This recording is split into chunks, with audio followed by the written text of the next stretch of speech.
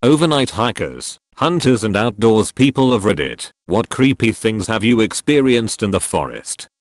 Breathing, just heavy breathing right outside my tent loud enough to wake me up. Not like fat guy going up the stairs breathing. Very large intense clear breathing. Middle of the night. No animal sounds, no grunting, no footsteps. Just breathing from something large. I loaded my shotgun and pointed it in the direction it was coming from and waited for what seemed like a lifetime, probably 2 to 3 minutes, until it just stopped. I did not sleep the rest of the night and I didn't go out until the morning. No signs of any animals or people in my camp. No footprints. Nothing disturbed. Still to this day I don't know what it was. As an experienced hunter who has chased away bears from my camp, I have never been so scared. A number of years ago I was up in the northern end of BC in the islands out by Port Hardy. I set up camp right by the beach close. To shore did the normal catch a fish, cook it for dinner on the campfire thing. Perfect really. A few hours pass and it's getting dark. I climb into the tent and fall asleep quickly. I get woken up by extremely heavy breathing on the beach from something big in the area of my fire, but the tide was in now, so the waves would have covered it. My first thought is bear, but on the islands where I was bear were not common at all, to the point that there hasn't been one documented ever. This is blasting though my mind, but then the urban talk of Bigfoot runs through my mind. At this point I'm like, there is no such thing as Bigfoot, so what the hell is it? I gain my courage and open my tent. I shine my flashlight around, but I don't see anything, so I get out of my tent. I'm shining my light around when I hear it again. This huge breath, but followed by a small splash. I focus my light on the beach when I see a massive orca rolling around on the kelp right about where my fire was. This behemoth of marine mammal scared the living shit out of it, but it turned into being one of the most amazing events I ever witnessed. As I sat watching this massive animal rolling and playing yards from me, I noticed more of them just offshore, just bobbing their prob half asleep. Needless to say I did not sleep after that until they left. Hiking alone in Washington. Late fall, so it's cold and few people on the trail. I'm halfway up a steep switchbacked climb and laying down to take a break when two guys come along descending the trail. I wave and they wave back. As they get close, one of them suddenly says, "Oh, you're alone," and then smiles at his friend. I get a little freaked out, and I guess my dog sensed it because she stood up and stared sternly at them. She's an 80 pounds black lab and full of love, but can look very intimidating. The guys saw her and completely changed and quickly hurried on their way. I'm not sure if they were gonna do something creepy, but I picked a much less obvious campsite that night.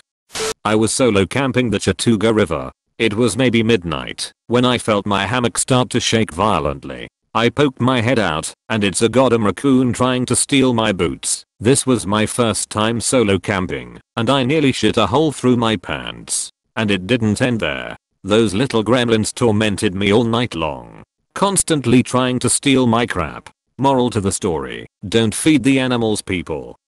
I was out camping in the White Mountains during winter time when all of a sudden I start hearing branches cracking and snow crunching. I peer out of my tent to see a moose, maybe 10 feet away, its head down to the ground staring at me. I slowly crawled back into my tent and it kept eating twigs. I was more worried it was going to accidentally step on me.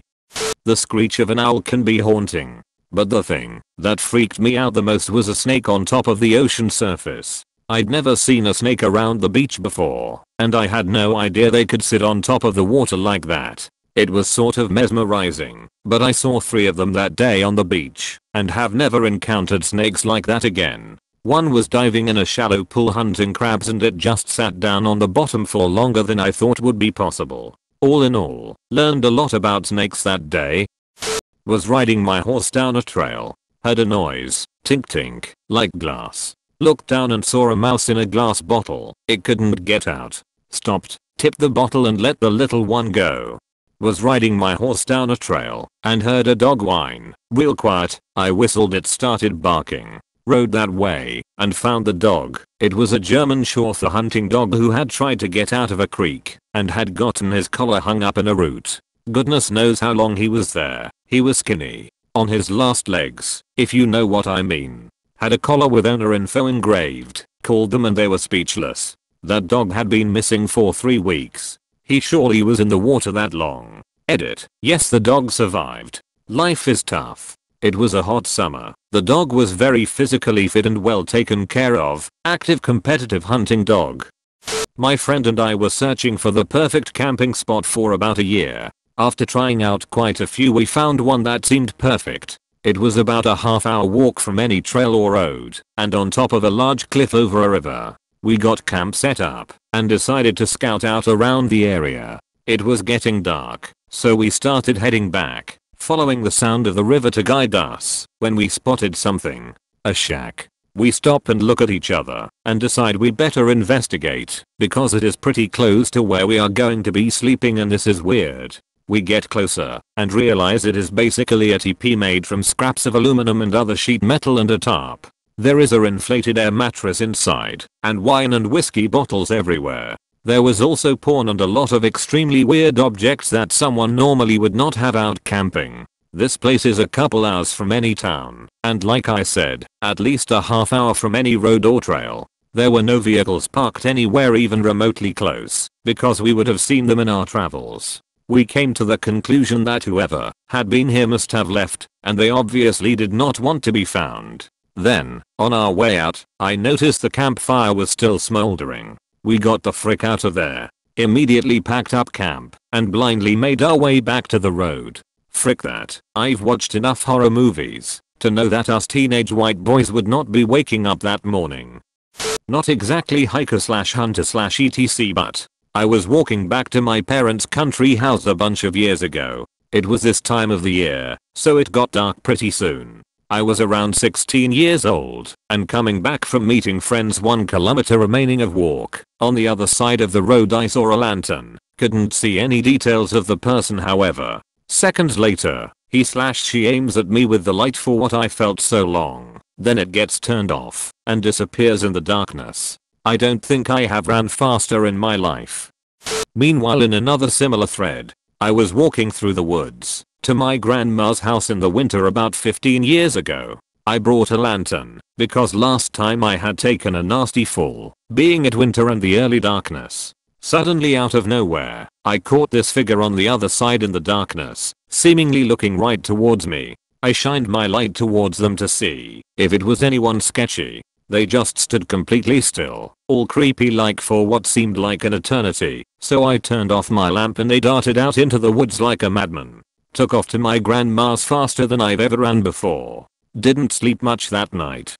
Was deep in a state park in North Carolina at a primitive campsite with my mom. We were setting up camp after hiking 15 miles in, and it started getting dark. We had a fire going, but needed more wood to keep it burning through the night, so we were poking around the perimeter of the firelight picking up sticks. My mom started reaching for a long branch behind a log, but something about it gave her pause. She pulled another stick from the bundle she'd already gathered and hit the one on the ground. It started driving, coiled up and started rattling at her.